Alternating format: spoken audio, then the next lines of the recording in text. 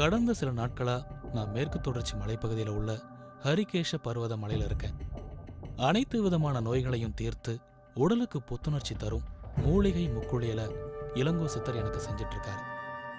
இன்னைக்கு நீங்க பார்க்க போறது நேற்றைய எபிசோடோட தொடர்ச்சிங்கிறதால நேத்து நடந்த விஷயங்களை சுருக்கமா உங்களுக்கு சொல்லிடுறேன். நேற்றிலிருந்து ஒவ்வொரு நாளும் ஒவ்வொரு குளியல்ல என்னை ஈடுபடுத்த போறேன்னு சொன்னாரு இளங்கோ சித்தர். முதலாவது குளியலான மண் குளியலை நேத்து முடிச்சிட்டேன். அதுல எனக்கு இருந்த ஒரே சிக்கல் வெறும் அரை அடி துண்டோட கேமரா முன்னாடி வந்ததுதான். மற்றபடி இளங்கோ சித்தர் சொன்ன மாதிரி மண் குளியலுக்கு பிறகு என்னோட உடல் புத்துணர்ச்சி பெற்றிருக்கு. நேத்து நைட் முழுவதும் நிம்மதியான தூக்கமும் எனக்கு கிடைச்சது. அடுத்ததா எனக்கு எண்ணெய் குளியலுக்கான எண்ணெயை இளங்கோ சித்தர் நேத்து தயார் செஞ்சாரு. எண்ணெய் குளியலையும் அதை தொடர்ந்து வாழை இலை குளியலையும் தான் நீங்க இன்னைக்கு பார்க்க போறீங்க. சுவாரஸ்யமான பல விஷயங்கள் உங்களுக்காக இந்த எபிசோட்ல காத்திருக்கு.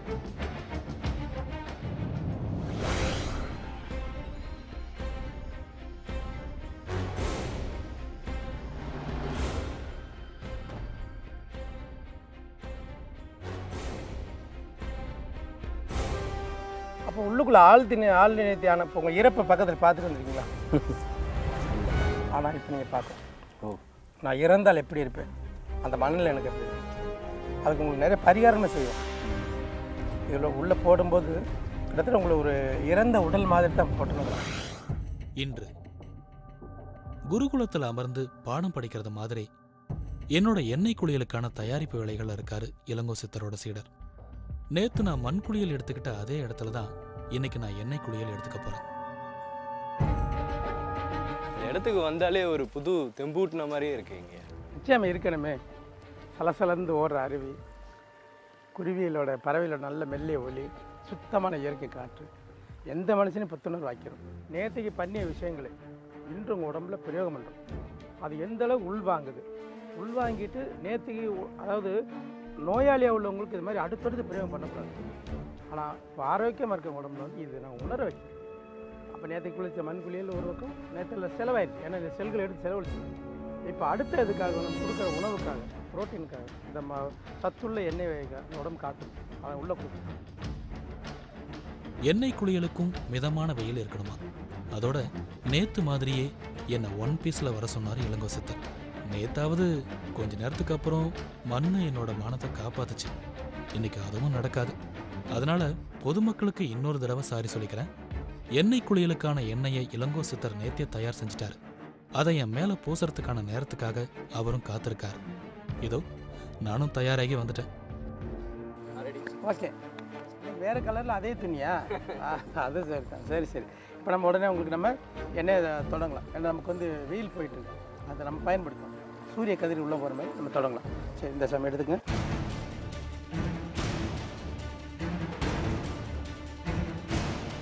இப்போ இந்த நம்ம பாறையிலே உட்காருதாங்க. முதல்ல உங்களை குப்புரை படுக்க வச்சு முதுவின் கழுத்துலேருந்து பின்பகுதி வரைக்கும் உள்ள, நாங்கள் என்ன சொல்லணும்னா முன்னாடி எதுவுமே இல்லை, இதெல்லாம் சும்மா அவங்களுக்கு ஒரு உருவ அமைப்பு காத்த வச்சுருக்கு.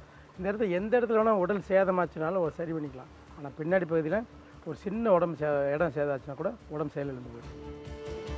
மண் குளியலை முதல்ல தலையில ஆரம்பிச்ச இளங்கோ சித்தர் எண்ணெய் குளியலை பின்பகுதியிலிருந்து தான் ஆரம்பிக்கணும்னு சொல்றார். அதனால என்னை குப்புற படுக்க சொல்லி என்னோட முதுகுல இருந்து எண்ணெயை தேய்க்க ஆரம்பிச்சாரு. நல்லா சௌகரியமாக எப்படி ஒரு 10 நிமிஷத்துக்கு மேலே ஆகுது நான் எடுக்கிறதுக்கு. சரி, அதில் உங்களுக்கு எப்படி இயல்பாக இருப்பீங்களோ அது மாதிரி வச்சுக்கோங்க. சைடில் திரும்பி படுத்துக்கிங்க, தலையை வச்சு எடுப்பாரு. வெட்ட வெளியில ஒரு மசாஜ் பார்லர் எஃபெக்டை தான் நான் இப்போ உணர்றேன். அந்த அளவுக்கு லாபகமா எண்ணெயை தேய்க்கிறாரு இளங்கோ சித்தர். பல இடங்கள்ல அலைஞ்சு தெரிஞ்சு களைப்பா வந்திருக்கிற எனக்கு இந்த எண்ணெய் குளியல் ரொம்பவே இதமா இருக்கு. ஆனா என்னோட கேமராமேன் எடுக்கிற ஆங்கிள் எல்லாம் பார்த்தா எடிட்டர் தான் மாஸ்க் போட்டு என் மானத்தை காப்பாற்றணும்னு நினைக்கிறேன். மூளைக்கு போகிற நரம்புகள், தண்டுவடத்தின் ஜவ்வுகள் எல்லாம் இதுக்குள்ளே தான் இருக்கும். இதை வந்து மனுஷன் அடிக்கடி பாதுகாப்பாக வச்சுருக்கோம். கடவுள் இது பின்னாடி பக்கம் ஒழிச்சு வச்சோம் பாருங்களேன். முன்னாடி சப்போஸ் பின்னாடி மனுஷன் சும்மா இருக்க மாட்டான், ஏதாச்சும் வெட்டுவான் குத்துவான், ஒழிச்சு வச்சுருக்கேன் பின்னாடி. சரி, இப்போ என்ன பண்ணுறோம், அடுத்து இந்த இப்போ இங்கே விழா எலும்பு இந்த எலும்பு பகுதியில் தேய்ச்சாச்சு, மசில் தேய்ச்சாச்சு. ஒவ்வொரு மூட்டுக்கும் ஒரு அந்த 16 மூட்டுக்கு சொல்கிறீங்களே, அதுக்கு என்ன பண்ணலாம் அப்படின்னு பார்க்குறாங்க. ஒன்றும் இல்லை, சும்மா அப்படி வச்சுக்கிட்டு அதை மட்டும்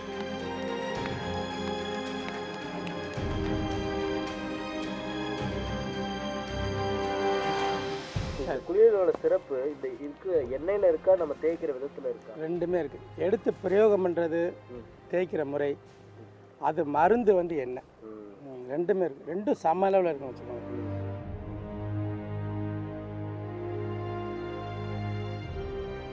சரி, பின்பகுதியில் தண்டுவடம், கழுத்து நரம்புகள், இந்த பேக்கில் மடுப்பு, வர்ம நரம்புகள் எல்லாம் தொட்டுட்டோம். நம்ம அடுத்து முன்பகுதி போகலாம். சரி, அப்படி மெதுவாக எழுந்திரிங்க. பொதுவாக இப்படி சமயத்தில் வந்து இப்போ ஒவ்வொரு ஜாயினையும் கலைச்சிருக்கிறோம். நல்ல ஒன்று புரிஞ்சுக்கோங்க.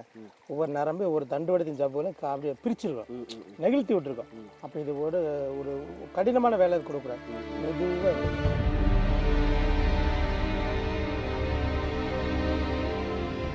மண் குளியலுக்கு பிறகு நேற்று நைட் நான் சூப்பராக தூங்கினேன்.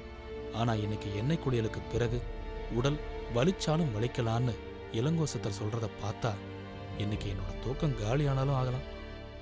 நான் கிராமப்புறத்தில் வளர்ந்ததால் வாரம் ஒரு தடவையோ 2 தடவையோ எங்கள் அம்மா எனக்கு வலுக்கட்டாயமாக எண்ணெய் தேய்ச்சி குளிப்பாட்டி விடுவாங்க. உங்களில் பல பேரும் அம்மா கையால் எண்ணெய் தேய்ச்சி குளிச்சிருப்பீங்க. அப்போல்லாம் அதிலிருந்து எப்படி எஸ்கேப் ஆகலான்னு தான் நம்மளில் பல பேர் யோசிச்சிருப்போம். ஆனால் இப்போ நான் எஸ்கேப் ஆகிறதுக்கு எந்த வாய்ப்பும் இல்லை. இந்த எண்ணெய் குளியலில் ஒரு பகுதி வர்ம தட்டி எழுப்புறது. இது மூலமா நமக்கே தெரியாம நமக்குள்ள இருக்கிற நோய்கள் கூட தீர்றதுக்கு வாய்ப்பு இருக்காம். பின்பகுதியை முடிச்சுட்டு முன்பகுதிக்கும் தலைக்கும் எண்ணெயை தேய்க்க தயாரானார் இளங்கோ சித்தர். நம்ம காதுக்குள்ளே எண்ணெய் ஊற்ற வேண்டாம், கண்ணுக்குள்ளே எண்ணெய் ஊற்ற வேண்டாம், ஒன்றுமே செய்ய வேண்டாம். உங்கள் கண்ணு ஒரு 3 நிமிஷத்தில் இப்போ தேய்ச்சி ஒரு 3 நிமிஷத்தில் பாருங்க. நீங்கள் இது அப்படியே உள்ளே இறங்கி தோலை தாண்டி நரம்புகளுக்குள்ள போய் இது கண்ணு வழியை வந்து இந்த மூக்கில் சளி சிந்த ஆரம்பிச்சிருங்க, தொண்டைக்குள்ள சளியை காரி துப்ப ஆரம்பிச்சிருங்க. இது நடக்கும் பாருங்க. ஒரு இஎன்டி செய்கிறது, கண் காது மூக்கு தொண்டை நிபுணர் செய்கிற வேலையை ஒரு எண்ணெய் செய்யும். இந்த எண்ணெய் குளியலை பார்த்துட்டு இருக்கிறவங்களுக்கு சாதாரணமாக ஒருத்தர் இன்னொருத்தருக்கு எண்ணெய் தேய்ச்சி விடுற மாதிரி தான் இருக்கும். ஆனால் எண்ணெயை எடுத்து எந்த பகுதியில் முதல்ல தேய்க்கணும், எந்த திசை நோக்கி தேய்க்கணும், எந்த உடல் பகுதிக்கு அழுத்தம் அதிகம் கொடுக்கணுங்கிறதுல பல நுணுக்கமான விஷயங்கள் அடங்கியிருக்கு. சித்தக்கலை தெரியாத ஒருத்தரால மூலிகை எண்ணெய் குளியலோட முழு பலனையும் பெற முடியாது. இளங்கோ சித்தருக்கு அது தெரியுங்கிறதால அவர் மூலமா எனக்கு ஓசியில ஒரு முழுமையான எண்ணெய் குளியல் கிடைச்சிருக்கு. பிரஷர் மாதிரியான மன சம்பந்தப்பட்ட வியாதிகள் உடனடியாகவும், வாதம் மாதிரியான நோய்கள் கொஞ்சம் கொஞ்சமாகவும் இந்த எண்ணெய் குளியல் மூலமா சரியாயிடும்னு சொல்றாரு இளங்கோ சித்தர். அதனால இவர்கிட்ட வந்து குளியல் எடுத்துக்கிட்ட பல பேர் தங்களோட உடல் குணமாகி இன்னைக்கு திரும்ப திரும்ப இங்க வந்து போறாங்க. எந்த விதமான நோய்கள் இல்லாதவங்களுக்கும் கூட ஆயுளை நீட்டிக்க இந்த குளியல் பயன்படுமா? ஏறக்குறைய 1 மணி நேரம் எனக்கு எண்ணெய் குளியல் நடந்துச்சு. இப்போ உங்களுக்கு உடம்புல இப்போ 1/2 லிட்டர் எண்ணெய் டெய்லி 4 சொட்டு 3 சொட்டு கூட தேய்க்கிற சங்கடப்படுறவங்க உடம்புல 1/2 லிட்டர் எண்ணெய் மூலி எண்ணெய் இறக்கிருக்கு. நீங்கள் மீதி உள்ளது அப்படியே அங்கே தேய்ச்சிக்கிட்டு கொஞ்சம் வெயிலில் வந்து மினிமம் ஒரு 1/2 மணி நேரம் உட்காந்து, ஏன்னா அந்த உடல் சூடடைஞ்சு அது எண்ணெயில் உள்ளுக்குள்ளே போகணும். அப்போ தான் இந்த மருந்து எண்ணெயோட மூலிகை குளியலோட முழுமையான விஷயம் உள்ள உடம்புக்குள்ளே போகணும். இது உடம்புல பூசி கழுவுறது விஷயம் இல்லை, அது உடம்புக்குள்ளே போகணும். அது ஏசி ரூம்லையோ இல்லாட்டி குளிர்ந்த இடத்துலையோ அது பண்ணக்கூடாது. அப்போ வெப்பத்தில் கொஞ்சமாக இருந்தால் தான் தோலும் சூடாடி எண்ணெயை சூடாடி உள்ளே போகும். சரி, மண் குளியல் மாதிரியே எண்ணெய் குளியலுக்கு பிறகும் குளிக்கிறதுக்கு முன்னாடி 1/2 மணி நேரம் மிதமான வெயில்ல இருக்கணும். அதுவும் உடலுக்கு இதமா தான் இருக்கும்.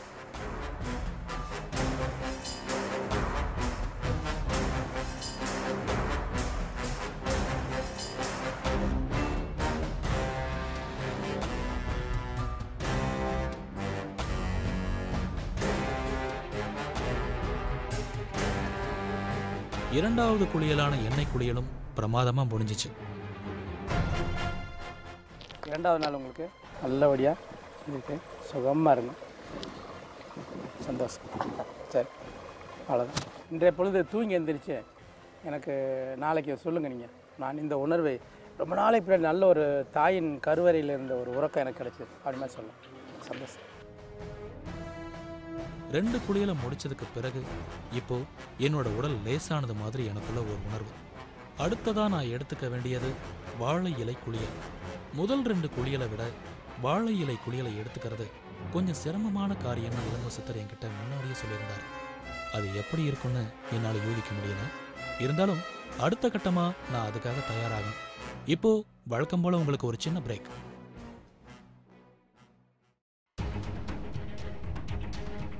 அப்போ உள்ளுக்குள்ளே ஆள் நினைத்தியான இப்போ உங்கள் இறப்பை பக்கத்தில் பார்த்துட்டு வந்துருக்கீங்களா? இல்லை. ஆனால் இப்போ நீங்கள் பார்க்கலாம். நான் இறந்தால் எப்படி இருப்பேன், அந்த மண்ணில் எனக்கு எப்படி இருக்கு, அதுக்கு உங்களுக்கு நிறைய பரிகாரமே செய்வோம். இதில் உள்ளே போடும்போது கிட்டத்தட்ட உங்களுக்கு ஒரு இறந்த உடல் மாதிரி தான் போட்டணுங்க.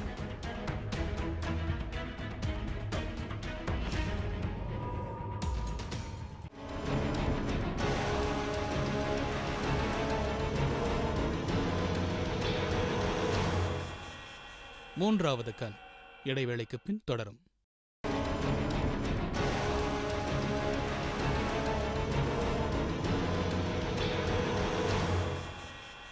மூன்றாவது கண் தொடர்கிறது. கடந்த சில நாட்களா ஹரிகேஷ பர்வத மலையில தங்கியிருந்து இளங்கோ சித்தர்ட்ட முக்குளியலை நான் எடுத்துட்டு இருக்கேன். இன்னைக்கு காலையில நான் என்னோட 2வது குளியலான எண்ணெய் குளியலை முடிச்சிட்டேன். அடுத்ததான் நான் தயாராக வேண்டியது வாழை இலை குளியலுக்கு. ஆனா மண் குளியல் எண்ணெய் குளியல் மாதிரி வாழை இலை குளியலுக்கு இளங்கோ சித்தர் முன் தயாரிப்பு எதுவும் செய்யல. ஏன்னா ஏற்கனவே எல்லாம் தயார் நிலையில இருக்குன்னு என்கிட்ட சொல்லிட்டாரு. இளங்கோ சித்தர் சித்தக்கலைகளை அடுத்த தலைமுறைக்கு எடுத்துட்டு போறதையே தன்னோட முதல் கடமையா வச்சிருக்காருன்னு நான் ஏற்கனவே சொல்லியிருந்தேன். இன்னைக்கு அவர் ஃப்ரீயா இருக்கிறதால அவரோட இன்னொரு முகத்தையும் என்னால பார்க்க முடிஞ்சது. இளங்கோ சித்தர் தன்னோட ஓய்வு நேரங்கள்ல பள்ளி மற்றும் கல்லூரி மாணவர்களுக்கு கபடி ட்ரைனிங் தராரு. இவர்கிட்ட கபடி பயிற்சி எடுத்துக்க பக்கத்து கிராமத்து இளைஞர்களும் ஆர்வமா இருக்காங்க.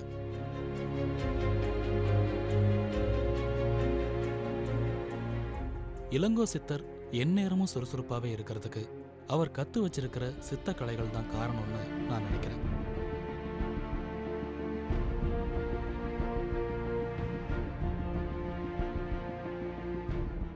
அவர் டயர்டாகி இப்போதைக்கு கிரவுண்டை விட்டு கிளம்புவார்னு தோணல. அதனால நான் இங்கிருந்து கிளம்புறேன். அடுத்த நாள் காலை இளங்கோ சித்தர் சொன்னது மாதிரி லேசான உடல் வலி நைட் முழுவதும் இருந்துச்சு. ஆனா அது என்னோட தூக்கத்தை எந்த விதத்திலையும் பாதிக்கல. நல்லாவே தூங்கினேன். இன்னைக்கு என்னோட 3வது மற்றும் கடைசி குளியலான வாழை இலை குளியல். காலையில எழுந்த உடனேயே இளங்கோ சித்தர் என்ன ஒரு வாழைத்தோப்புக்கு கூட்டிட்டு போனார். அங்க உள்ள மரங்கள்ல இருந்து என் சைஸுக்கு இணையான இலைகளை தேடினார். நம்ம 3வது குளியலுக்கும் தயாராகிட்டோம். கரெக்ட், தயாராகிட்டோம். அதுக்கான இப்போ வந்து இது இலை கலெக்ஷன் பண்ண போகிறோம். எடுத்து சேகரம் பண்ணிவிட்டு அப்புறம் உங்களுக்கு போயிட்டு எப்படி முறைப்படி உள்ள என்ன மூலிகை சாறு கொடுக்குறோம், எப்படி வச்சு பேக் பண்ணுறோம் அப்படிங்கிற பற்றி அங்கே போய் பார்த்துக்கலாம். முதல்ல இது நம்ம எடுப்பணும். வாழை இலை குளியலை பற்றி இதுக்கு முன்னாடி நான் கேள்விப்பட்டதில்லை. அதனால அது எப்படி இருக்குன்னு என்னால் சரியாக யூகிக்க முடியலை. ஆனாலும் அவர் தேர்வு செஞ்சு வெட்டி தந்த இலைகளை பத்திரமா ஒரு இடத்துல கொண்டு போய் வச்சேன். கிட்டத்தட்ட ஒரு மரமே தேவைப்படும். வேணும்ல, உங்களால் இதை பூரா உங்களுடைய எல்லா பகுதியும் போட்டு என்ன பண்ணுறோம், கட்ட போகிறோம். இது என்ன பண்ண போகுதுங்கிறத கொஞ்ச நேரத்தில் உங்களுக்கு ஒரு இன்ப அதிர்ச்சி காத்திருக்கு. தேவையான அளவு இலைகளை பறிச்சுட்டு ஏற்கனவே தயாராக இருந்த மூலிகை சாற்றையும் எடுத்து வச்சுக்கிட்டாரு இளங்கோ சித்தர். இந்த இலைக்குளியலுக்கு தயார் பண்ணலாம், சரிங்களா? அதுக்கு முன்னாடி ஒரு மூலிகை ஜூஸ் தயார் பண்ணிடும் ஒரு 2 நிமிஷத்தில். அது ரொம்ப அவசியம். கண்டிப்பாக உள்ளே வந்து நிறையா தண்ணி உங்களுக்கு வெளியே வரும். அப்போ உள்ளுக்குள்ளே வந்து தண்ணியோட வாட்டர் பேலன்ஸ் சொல்கிறேன் பார்த்தீங்கன்னா, அது உள்ளே குறையக்கூடாது. உள்ளே இருக்க என்ன மன அழுத்தங்கள், உப்பு சத்து இருக்குது, கொலஸ்ட்ரால் இருக்குது, இதெல்லாமே அப்படியே அந்த வியர்வை வெளியே வந்துடும். அது நீங்கள் நல்லா உணரலாம். ஒரு இப்போ படுக்கும்போது உள்ளே வச்சு படுக்கும்போது உங்களுக்குள்ளே பெரிய ஒரு கனமான உடம்பை நினைக்கிறேன். நீங்கள் எலி இறங்கி பார்த்தீங்கன்னா ஒரு லேசான உடம்பு மாறுற மாதிரி கண்டிப்பாக உணர்வீங்க. அது சில மணி நேரத்தில் நடக்கும். அப்போ உள்ளுக்குள்ளே ஆள் நினைத்தியான இப்போ உங்கள் இறப்பை பக்கத்தில் பார்த்துட்டு வந்துருக்கீங்களா? இல்லை. ஆனால் இப்போ நீங்கள் பார்க்கலாம்.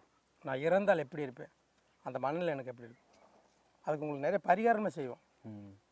இதில் உள்ளே போடும்போது கிட்டத்தட்ட உங்களுக்கு ஒரு இறந்த உடல் மாதிரி தான் போட்டணும் கட்டும். மரணத்தை நேரில் பார்க்கறது மாதிரின்னு இளங்கோ சித்தர் சொன்னதை கேட்டு என்னோட இதயம் ஒரு நிமிஷம் நின்னே போச்சு. அதே நேரம் உயிருக்கு எந்த ஆபத்தும் வராதுன்னு அவர் உத்தரவாதம் கொடுத்தது கொஞ்சம் நிம்மதியை தந்துச்சு. ஏற்கனவே பல பேர் இளங்கோ சித்தர்கிட்ட இலைக்குளியல் வைத்தியத்தை எடுத்திருக்காங்கிறதால நான் தைரியமாக இதில் ஈடுபடலாம். என்னை கொஞ்ச நேரம் காத்திருக்க சொல்லி இளங்கோ சித்தரும் அவரோட சீடரும் எங்கேயோ கிளம்பிட்டாங்க. சுமார் அரை மணி நேரம் கழிச்சு இலை குளியலுக்கான அனைத்து விஷயங்களையும் அவங்க தயார் செஞ்சிட்டதா சொல்லி என்ன ஒரு வயல் பகுதிக்கு கூட்டிட்டு போனாங்க. தூரத்துல பாடை மாதிரி ஒரு அமைப்பு தெரிஞ்சது. அதுலதான் இப்போ எனக்கு இலை குளியல் நடக்க போகுது. முக்குளியல்ல 3வது குளியலுக்கு இப்போ நான் தயாராகிட்டேன்.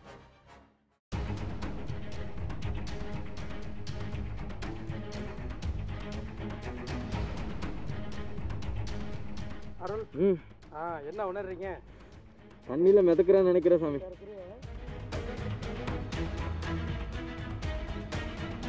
உள்ள இருந்து வெளியே வந்தோடனே மூச்சு முட்டாதானே?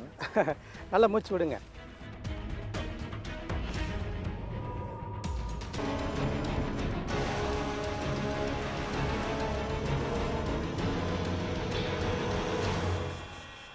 மூன்றாவது கண் இடைவேளைக்கு பின் தொடரும்.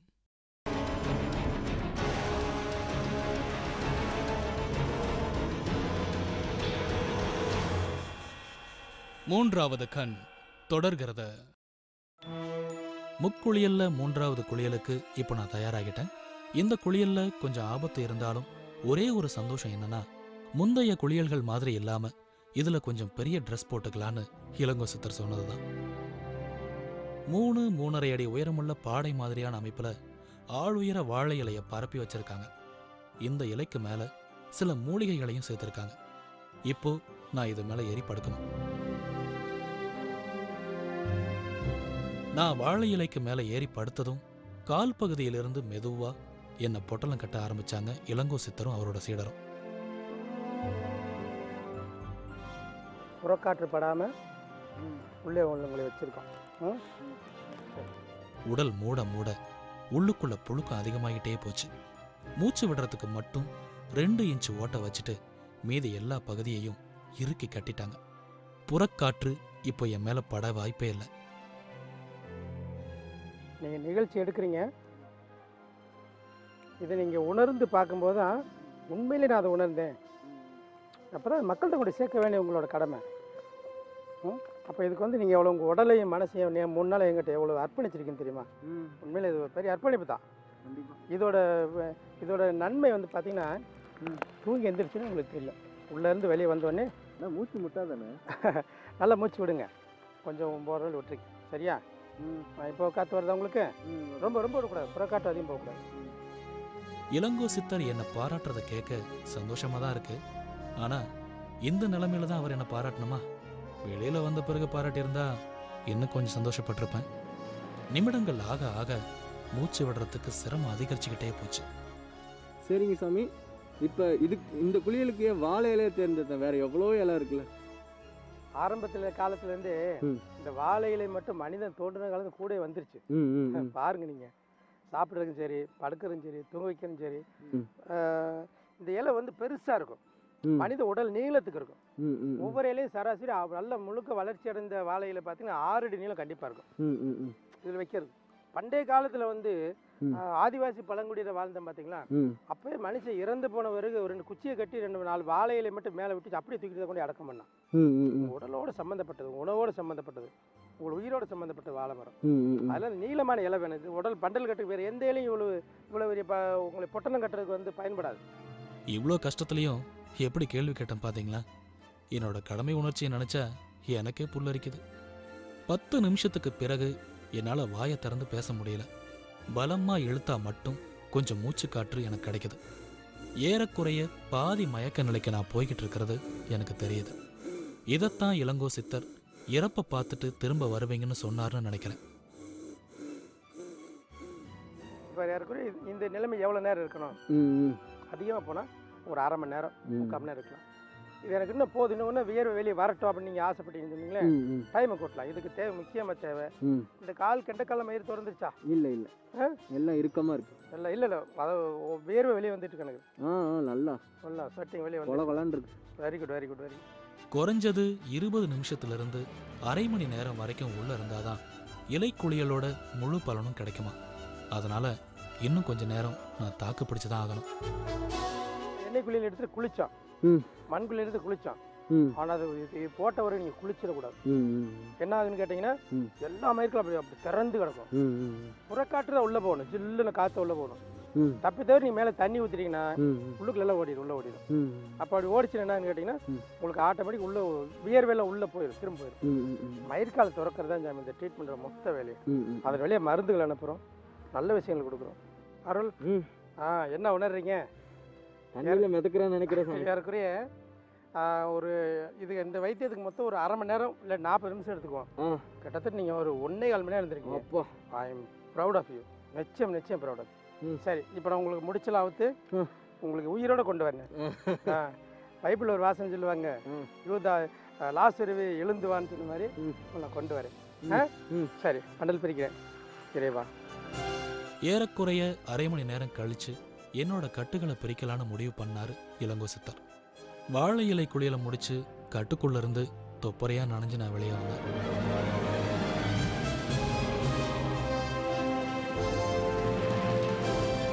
வியர்வேலையே குளிச்சுட்டேன்னு பேச்சு வழக்கில் சொல்லியிருக்கேன்.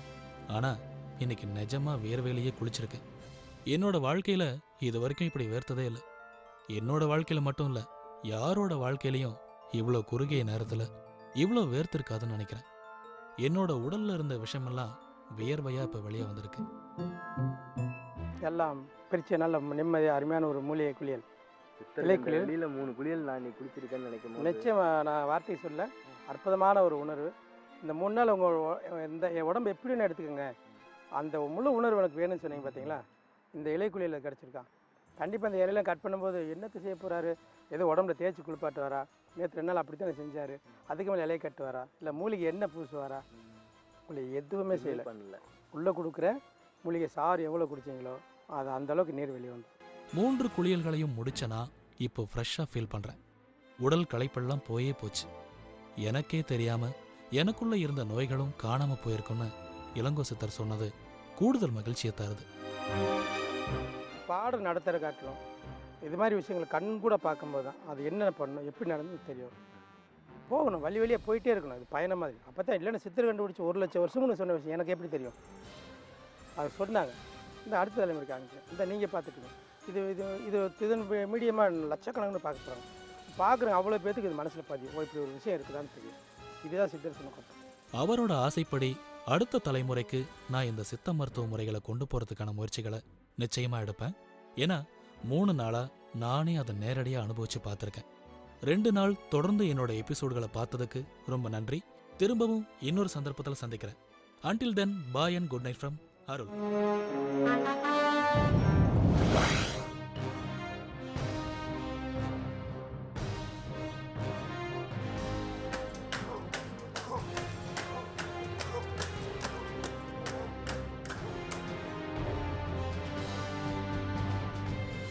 அன்னைக்கு கற்பூரம் ஏந்தினவர் தான் இன்னைக்கு 9 வருஷமாக கையில் தான் கற்பூரம் ஏந்திக்கிருக்காரு.